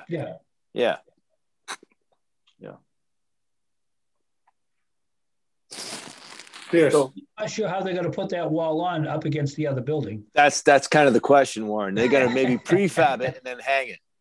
Maybe they got a real skinny carpenter. Hello. Yes, hear me? You hear me now? Yes. Yeah, we can hear you now. Hey, sorry. I'm trying to test my microphone over here. I don't think anyone can hear me. Can I ask a quick question, Jerry? Go ahead, please. With regards to Jerry's email, he's referring to the floor as a finished product. Yes. It strikes me as kind of strange wording. Where was the finished driven from? Because I've never seen, anytime you see a finished floor referred to, it's usually referred to as finished space, like occupiable finished space, whereas this seems to be referring to, I guess, that it's a product of construction versus just earth, which I've never seen finished referred to such. The interpretation just seems strange, because essentially we're talking about a shed, and because they're going to pour concrete on the bottom of the shed, it's finished space. Brian, that is pretty common in I do a lot of warehouse. It's FFE, finished floor elevation. That's pretty much most warehouses, distribution centers, whatever, whether at dock height or Oh, grade. no, I've heard like above finished floor as a reference for an outlet or Well, whatever else. not It's the AFF. completed floor, but when we're referring to something in the floodplain as a finished space, like if this was a home, would the basement be a finished space if it was just going to be the foundation? Like a crawl space under a home, residential home, you'd refer to that as finished space because it had a concrete floor? Yeah, they wouldn't put a concrete floor in that. They wouldn't allow it. They put No, you could have a poured crawl space. Yeah, I but they understand might your question. not in the floodplain though. They wouldn't do it in the floodplain. No, they wouldn't put the building in the floodplain. So I'm just curious. So where's the I remember Danielle referencing it before, that finished, like you're trying to attain whether or not it was considered a finished, what the finished elevation was in the space. What are we referencing with that verbiage? the fact that it's a poured concrete and that it's been finished. No, I mean, So in other words, I think that Jerry's take on it was that when it was done, you could at some point in the future put an office in there because it's a finished floor. In other words, once it's done and it's a shed and you walk away, then what? Ryan, do you mean what's the significance of it being finished for the flood zone? I recall you were referencing some document that was part of the qualification we were trying to answer. Oh, it's the standard he's looking for. It's the bylaw. It's the floodplain district special permit bylaw. So there are 5 criteria that the CP has to make sure the project meets before it can issue an approval. And that is, and one of them has to do with finished floor area. And so I was confused about that language in our bylaw, and that's why I had reached out to DCR, who oversees all of the municipal bylaws, because all towns are required to have basically the same language. And they confirmed that if the building inspector considers the floor to be finished floor, it has to be a foot above the base flood elevation. Right. And I talked to Jerry a little bit in terms of trying to get some clarity for my own knowledge. I don't really know what's considered finished and what's not. And he was kind of explaining to me that like the difference between like a dirt floor, anytime that something has been graded smooth and finished off, it's not so much the type of flooring, but he would consider a cement floor to be that.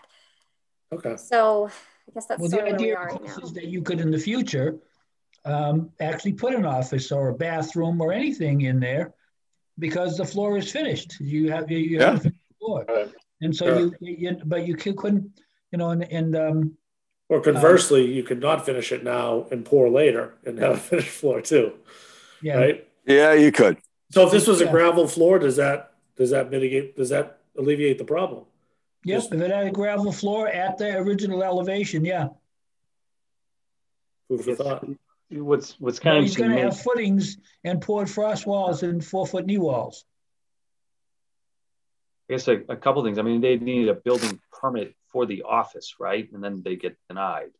Yeah, one would assume. Right. That doesn't necessarily mean that doesn't mean they do it all the time, Andy. Well, yeah. Well, doesn't necessarily mean it wouldn't be just a desk put up against the wall. Yeah, right. Because now you're using it as a finished space, even though it's just a desk and a chair. Right. Or even a little writing platform and a stool. Right. You're using it as a finished site. Hmm. I think the intention of this building, just to back up, just from the presentation last week, or was it the week before? I can't keep track, but was it's just going to be a larger storage shed for the lumberyard. But Warren, you raise a good point. So I'm wondering if you can leave it stone or leave it, let's just say, pervious. So whether it's grasscrete or some of the other products that they have, so it'd be a permeable floor. I'm just wondering if that gets around it. The other thing I'd recommend, Andy, obviously talk to the structural, but you could probably accomplish this with just grade beams. What's the width of that building? 60, I believe. I believe it's. Yeah, I mean somewhere on 12s or whatever, and then you just pour a structural slab over. So essentially, you just have these long runs of wall that are basically up 1 foot, if you will, even less. And then they would just have the slab topping over them. So the slab supported by the grade beams, but essentially the grade would stay the same level as it is. So there would be no mitigation, and you would, and water could run through and under the facility or under the building too, and out those same doors. Right. Okay. Yeah, it's certainly something we can. I'll pass it along and consider that. I saw one of those in Brunswick, Maine, and it was a warehouse, and it's much bigger, but that's how they did it. And yeah, so Dave, what you're talking about is putting beams down and then putting the steel mesh over it and pouring a floor that's supported by the beams so that the original floor elevation stays the same. It's still a dirt floor under the beams, underneath the floor. Right. So if they're just running, say in the direction of the arrow there, they'd be running along that. I have an even better example for you. Go out to the main road in North Reading to China Cuisine and look at the building out behind there. Is it similar? No, it's a total feed through foundation. Yeah, it's built in. Water flows underneath it. Just the minimum amount of disturbance, just whatever the footings were to hold the building up above the water. The only problem with that building is they use cement block, which is porous, and they get wet and they blow off the paint all the time. They can't waterproof it. Do it with poured concrete if you do that. Yeah. So I mean, your point is well taken, Dave. I'm not sure that they would that you could get all that to the Conservation Commission and have them understand what it is you're doing. You know what I mean? Right. Yeah. And then you'd have to have a fairly well drawn engineered plan with all the explanations and. Yeah. Right. Okay. But you'd have less excavation if you do drilled tubes, and that's how you'd support these grade beams that get you up. I mean, then you're only just drilling around the perimeter. You're actually not excavating, doing the big trench that you'd need for a frost wall and spread footing. So it's got its advantages. You're just augering, pouring, and then setting the grade beams on it. Yeah. What kind of grade beam? Andy, you know what a grade beam is. I'm just talking. In this case, it'd be maybe 1 foot by 1 foot with rebar in it. That's it. Yep. We're not talking about this giant, what typically are 4 foot high or so beams. Sure. Yeah. No, you probably would want to do 2 30-footers and set them right end to end. Yeah. No, we'll kick that around. Yeah. Okay. If I might, Mr. Chair, can I ask one quick question? You mentioned the ZBA, so relief from the bylaw would come from the ZBA. I think I don't know if you mentioned that. If you have a dispute with the building inspector, you'd go to the Board of Appeals. Okay. And so the permit for the floodplain comes from this commission, right? Right. So this commission in theory would have the authority to waive that, but then we'd wind up trying to get a building permit and have some trouble. If I could convince you to waive it, is that I just want to make sure I understand, because if the ZBA needs to get involved, that kind of might change the dynamic and where we put our efforts too, because that's a whole nother board and more time and all that kind of thing. So I just want to make sure I understand the process, I think. Well, we have to without any variance, we would have to stick to the bylaw. Okay. Right. All right. No, that's good to know. All right. Well, this is good feedback. We'll I'm not quite sure where we turn next. We probably will, if we tweak the plan, it'll wind up. When does this commission meet next? Is it before? 2 weeks. In 2 weeks. April 6th. Okay, so it would meet before that. So we'll have to talk about whether we modify the plan, represent it to you. We'll figure out the timing of how we move forward, but we'll stay in touch with Danielle as we do. Okay. Go from there. Okay. All right. So this is a public hearing. It's a continued public hearing. So if you could close down your screen share, please, so we can see if there's any other comments or questions from the public before we continue this. So if there are any questions or comments from the public, please let me know now. I do not see any. Okay, so we're going to continue this, Danielle, to April 6th. Does that date work for now. If you find you need more time, you can always request a further continuance. Sure, that'd be great. Thank you. Okay, why don't we continue it till 8 p.m. Sorry, no, we have 2 zoning hearings that night. So why don't we say, do you want to do this at 7:30? Yeah, I suppose we can do that. Yeah, Yeah, do it that we way. may not be able to finish even, so. Okay. So let's see where we're at and at 7:30 and see if we can move it along. Okay. Just get us your information to us on time, Andy, so we can review it. So we have we're ready to go with it. Sure, absolutely. I just you've did done have a good one. job. So go ahead. Go ahead. One question. When I had initially talked with a conservation agent about the project, I had some questions about the flood zone, and she had mentioned she thought it would be helpful to have a peer review done for the floodplain issues. And I think it's possible the Conservation Commission might need that more than we need that. It seems as though we've been able to get the guidance we need. I asked DCI for a quote, which I haven't yet received, but are you, I mean, it's up to you whether you think we are in need of a peer review or not. If not, I suppose we could have the Conservation Commission get the help that they need. Are you sure that that's in floodplain? Yeah. Yeah. Okay, because I know that, you know, sometimes the floodplain maps show things that are in floodplain, but that a tight engineering survey will show that perhaps not. So yeah, the if you've already elevations done that, you're sure you're in it, then that's that. Yeah. Yep. Okay.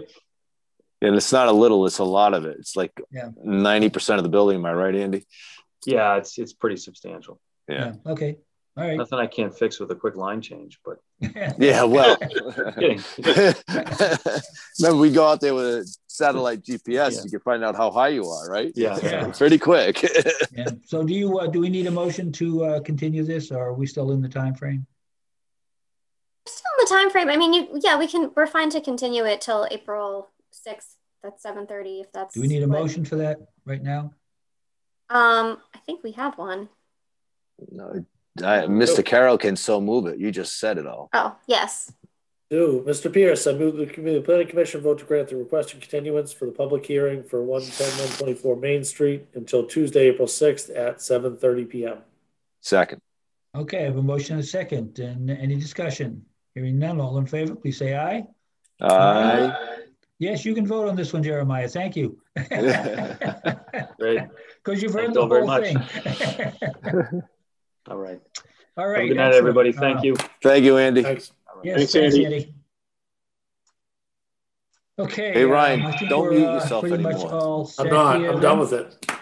I'm just going to hold my hand over the mic. Oh. Hey. All right. Okay. I think we're all set. I think I covered everything tonight. I believe that's where we're there. Yeah. So I guess I just wanted to ask you where we'd like to go next with the 5G discussion. Do we want to continue? Oh yeah, we got to talk about kind of that. hammer that out. Do you want to do it tonight? Do you want to do it next time? Do you want me to try to find a separate meeting time and we can just talk about it then? I mean, Yeah, I'd like to throw it under the bus. Yeah. I know. Actually, Danielle, I Yeah. tried to look at the FCC full document, and there was nothing to download. So it has gone away. It's big. I can send you the link if that's helpful. That's something, because I tried to do it on the computer. It's just not there.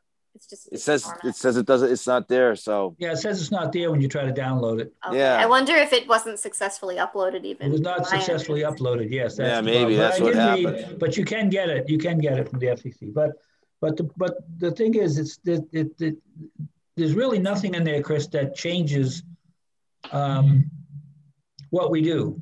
In other words, all it does is say, I know. you got to do this. I know.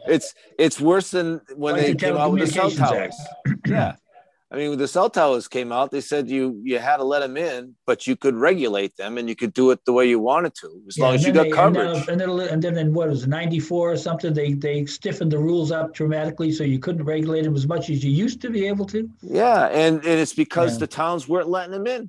They were over regulating them, so they put their foot down and says we got to have this stuff. And now it's so loosey goosey, it's killing us.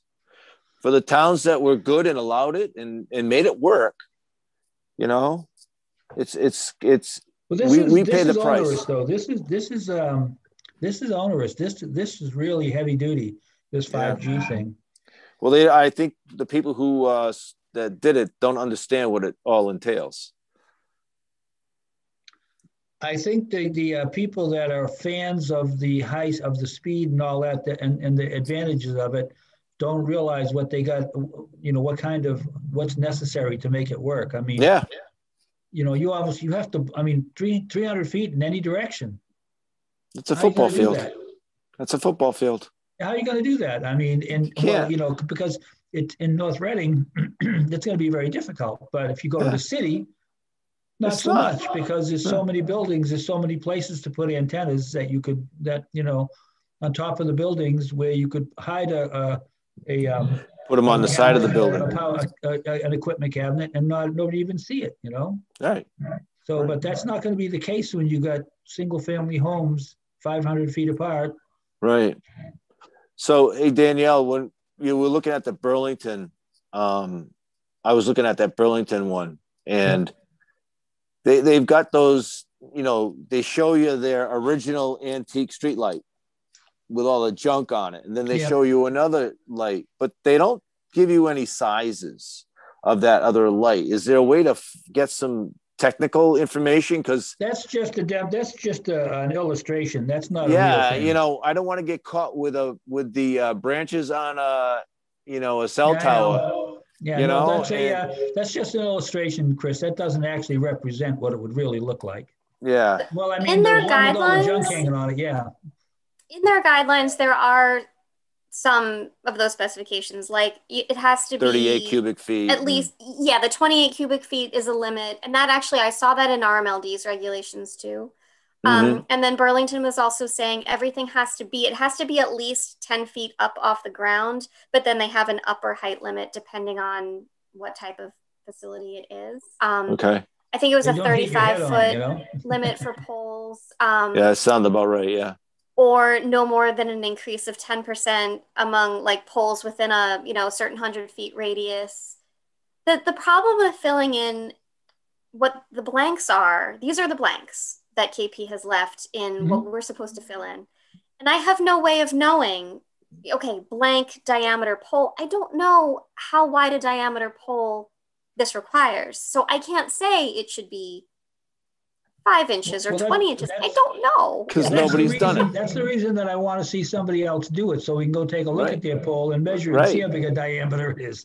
But I believe that you can. I believe you can get that answer without too much trouble going online to find out what the equipment, the 5G equipment looks like, or what's available from the companies. Not that you want to go see Huawei, but one of the others maybe.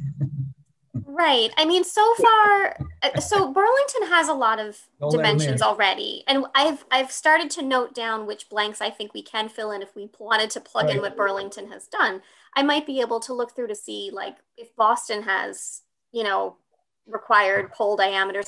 I've already asked KP this question, like, do we have minimum specifications that we have to allow based on what these companies need? And they didn't have them. So I mean, we can do our best to copy other towns. It's just. Well, I think one of the things about this whole thing is also it's typical of new technologies, and that is that the first computer took up the size of a gymnasium, and you can do that with a watch now. Yep. And so the question is, are we going to be able to downsize some of this equipment as it becomes, something that we're going to do? Can we start downsizing it so that it fits in a reasonable package on a pole? But the other problem that occurs to me, and I mentioned it before, is these things chew up a lot of power. So at some point, you've got to get power to that thing. So if all you have is enough power to power that light bulb on that pole, now you've got to start running wires of some kind, of some dimension to power these things up. And the only way you can run, you either got to run big wires or tiny wires with high voltage. So, and then you can transformers. Then you can transform it down inside the pole to get to what you want or whatever. I mean, but there's got to be, there's a whole lot more to it than just a little antenna up top there. And they have to have batteries too, Warren. They got to have backup. Yeah. because people they want have to have their backup for the whole power system as a backup power per street or something, you know. yes, they got to do something there or too. every so many poles, a backup package of some kind. Yep. Because if they can limit the backup packages to one every 1,000 feet or something, at least the equipment on the pole won't have a huge battery pack that somebody's got to Right. go with. Right. So the question is how it's done. You know, we don't really know how it's done yet. I mean, we got a little bit of an education before, but I think it was lacking in some specifics that we needed. And it could be because those specifics don't really exist yet. Everything's still in development. So we're kind of so that's why I'm okay with come up with a bylaw that may be a little onerous, and then if we get challenged on it, we can battle with it. But by the same token, it'll buy some time for somebody else to get this done, and perhaps for some advancement in some of the technology. I don't know. Why don't we do this? Our zoning hearings on April 6th are all things that we've had discussions about previously, and I'm guessing they're not going to be extremely long. Nope. So why don't we we'll have our zoning hearings as scheduled at the next meeting on the 6th. We'll have Reading Lumber coming back in, but why don't we devote just an hour to our meeting next time? And in that time between now and then, I'll just get as much as I can on what the more technical specifications are, and I'll just come up with some suggestions, and we can just go through them. Yeah. Can we try that? You might be able to get. I know that there are places where they've already put the 5G in, places like China and places like that. I don't know that you can get pictures of that or what they did or whether they even care if it's aesthetically pleasing or not. But if we could find some place where there is a 5G network operational, and take a look at what they did, it would give us an idea of what it is we need to do. I mean, so I just think the whole thing, we're a little bit ahead of ourselves with the whole thing right now, is what I think. Warren, I think the gentleman that spoke to us 2 weeks ago, nice, Ryan. He had Boston's doing some of the 5G. Yeah, I think it's up. And I think he's got some equipment that's in the field that we might be able to get pictures of. Yeah, so the dark red here is deployed Verizon. Yeah. So you can see where it's in test cases and small areas, but it's out there. Hasn't come really north. So we should take a look and see what it looks like. I mean, if it's there, let's see what it looks like. And it looks like Malden has some right there, right? So if Malden has some, they must have a bylaw. Okay. Why don't we cannibalize that? And they must have some pictures of what it all looks like. So let's do that. I'll go take some. That's just down the road. I was going to say, you live there. In Malden, that's in your neck of the woods. Go have a look.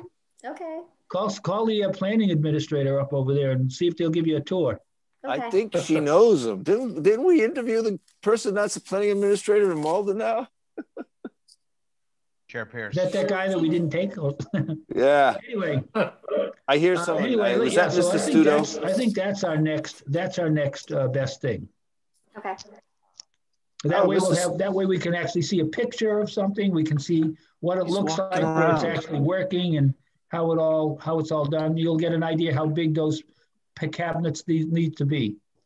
Actually, the cabinets are the one thing I actually know how big they need to be. It's some of the other things. I think it's 28 cubic feet. That seems to be consistent. But I'll try to fill in the rest of the blanks. Yeah. And then we'll just put the bylaw together, and then we'll wait and see. Go ahead. Actually, Chair Pierce, I was going to say that I grew up in Malden. I still see my parents there like once a week. So I can even take a look for you if you want. Also, if we want an in-depth look, Chair Kate Menipelli is the city solicitor of Malden. Right. So if we need maybe we need some help at some internal documents or something. No, I want on-the-ground pictures, Vincenzo. I want pictures of the units with the antennas on. I want to see. Yeah, let me see if I can get. Ryan, did that map you showed go zoom in enough to show actual individual streets where they are? Oh, yeah. There were streets on it, yep. They do. Okay. Yep. Oh, Because I know, I mean, I grew up in Malden, pictures. so I know Yeah. pretty much the entire city. Yeah, so we just want to have a look at what they're actually doing, what's actually working, what are what's the compartments look like? What does it look like? Okay. Yeah, you can get right in there.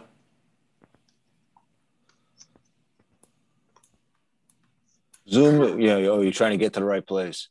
Which one? You're in Revere right now. There's Everett. You're going to Revere. You want to go into the left. There you go. It's Medford. Yep, Hey, right there. You want to zoom in there, zoom in Ryan. now. Oh, go back a little bit to the left. Back west. Yeah, go back to Malden. There you go. More. There you go. Oh, Stop. hold Right that. there. And you want to scroll. Now up a little. Scroll. He's looking for his street. 5G. Scroll down. The dark red is the 5G. Okay, so just these little sections. I used to rent right there off Clifton. My mother-in-law lives on Hawthorne, so I'm going to be there tomorrow on Hawthorne Street. Right in the neighborhood. I'm going to be right there tomorrow. Good. So cool. I will. What am I looking for again? Boxes. So you're looking for the light poles or whatever it is they got the little antennas on. Okay. Okay, that's off Cedar, and okay, I know exactly what that is. I mean, you know, it's a good thing because there's a nice nursery school there. I bet you they were real happy about putting it there. Yeah. Yeah. So, okay, I see where it is. So as you see right there where it says Elsie Street, that's where I rented first apartment. So like I'll take a few photos and see how aesthetically pleasing it is. Let's put it like there you go. That's kind of what we're looking at. And what do they got on the street? You know, how many do they have? Yeah, that's a lot right there. So you see that? Wow. Okay, I that's bet a this lot is there. just Oh, Medford has a lot. Medford Malden line right there. That's again where around where my parents live. Well, that's wow. Yeah. I've never. Well, noticed that's right them. on the Fellsway. Yeah. And the best part is that like they must be well integrated because I'm in Malden at least twice a week, and I've never even noticed them. Maybe there's just not enough of them yet. Probably not. Or Broadway. That's Arlington. Arlington. That's a lot. Oh, I see. I think I see my old street. Wow, they got Arlington to let them in. Yeah, they got to. You can't keep them out. That's the whole thing. Yeah, so let's check with these people to see what their bylaws look like. Border Square. Oh, they don't have one. Maybe they do. They might. Yeah. They might. So let's plagiarize. Absolutely. Well, with permission, Warren. With permission. Well, you know, there's no sense reinventing the wheel, and that's again, right. I'm hoping that as time goes on, that that we get that technology when this becomes an important enough thing, that technology begins to control the sizing of it some, and we get something. And the other thing about it is that if you can, one of the things that happens when you begin to miniaturize some of this stuff is the power requirement goes down. Oh yeah, and that's another, I think, important point for these things right now. So I'm going to guess that they're not going to put as many up as they say they're going to in those configurations until they can miniaturize it and reduce the power, because they're just going to die with the power. Yeah, well, they're going to have to be placed where there's enough density to support it too. So that's the other thing. Okay, so you good with that? We'll get at that next meeting. We'll take a look at pictures and we'll finish off that bylaw. Great. Okay. Okay. So April 6th is an important meeting. So on this April 6th. Thanks, Ryan. Keep it on your keep it on your schedule. Does Debbie need any signatures from us? And I was in there today. I took care of a few, so but just payroll stuff. So yeah, good. I guess not. She's not unmuting. Well, no bill. She had no bills today, so that's okay. We're good. Yeah, you would have signed them. Yeah, I would have. Yeah, then I would have told you. So that's right. Yep. All right. Okay. Then good night, everybody. Thank you very much all for coming. You didn't have an update or something you wanted to do, did you, Danielle? It's nothing urgent. It can all wait. It's Charles Street. What's that? Charles Street. They sold 5 lots up there. There's people building up there. Yeah, they're moving. Are they really? Yeah. Yeah. Yeah. Yeah. There is still, Dave Giangrande says there's still a small repair that needs to be made in a drain pipe, but it's, we're working with the owner and it'll get done, which happened after the bond. So there's a small bit that's unbonded, unfortunately, but for him to get it done, he said he would do it. So yeah, we always hate that. They're moving. Yeah. But it's I told to move you along, so sorry. You know. Yeah. I told you at the last meeting that we would be designated a housing choice community. Unfortunately, when I looked at the building permit data carefully, we don't qualify. So probably next year. But it turns out that the reporting to the census of our building permit activity is over by like 89 units within 5 years. And that's not great. So I'm working with the census to correct that before the 2020 numbers are released. And just with regard to the 40A changes that I know we talked about a little last time, I spoke with the town council and there's nothing that we need to do for this town meeting. It's too early. DHCD has to release their own regulations for what the communities are going to be required to do. So right now we don't have anything that urgently has to be jumped on. Okay, so basically we have the governor's rule, the new rule there, but it hasn't been put into play by the state yet. Right. Yeah. Okay, so we don't have to modify any of our bylaws till then. Yeah, till they possibly get it squared October, away. but I'll keep you updated. Yeah, all right. Okay, good. So that's it. Take some of the pain off the whole thing. Okay, now we're done? Now we're done. If I can have a moment. Please, Jeremiah, jump right in. Thank you, everybody, for a great introduction to this whole group. And if there's any additional information that would help me get up to speed for the next call, please share with me. I'm eager to learn anything I can to catch up. And I look to be more helpful in the future call. If you have the iPad with all of the stuff that's in it, in that main page in the left column, there's all kinds of things that are in there, as well as the zoning bylaws and everything else. You can scroll through some of that, read it, and get an idea of some of the stuff from the past.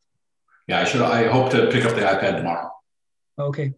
And we can also talk, let's find a time to just schedule some time on the phone and I can try to talk you through everything, the kinds of applications we get, what to expect, how everything works, and we can set That'd be great. Yeah. Right. Danielle's a great reference and information person and go-getter. Thank you. So is Debbie. Is that about right, Warren? Yes. But I also agree with Debbie. Debbie is a hard worker. She makes sure things get done. She does. Absolutely. And she stays on top of me, and I'm just, come on, you got to do this. Well, I think I got enough signatures to be on the ballot. So thank you for everybody who helped me out with that. And yes, great. That's good. I hope that means that I get to participate for a bit longer. Yep, yeah, for a bit longer. Good deal. Well, we were looking forward to having somebody, and as we said before, there was just a bunch of great choices. Just really happy with the quality of people that wanted to be on this board, and we're very happy to have you. So, thank you. Okay, so we're all set then now, and we can all say goodnight. We're ready. You're all done. She always has one more thing. I have to be careful. No. All right. Well, then, good night, all. Thanks for coming to the meeting and for your participation.